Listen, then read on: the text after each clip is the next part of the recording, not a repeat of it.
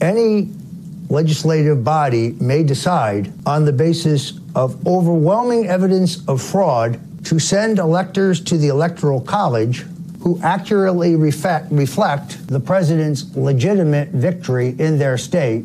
That was before the presidential race had even been called for Biden. People had voted, but the race had not even been called. It was actually 2 full days later, November 7th, 2020, when the numbers and the nonpartisan outlets called Biden defeats Trump for White House. That timeline hurts the Trump defense that we've heard so much about, that these individuals pushing these plots were acting in a good faith belief they had won. Regardless of the results that we're not even in, he was already pushing this plot.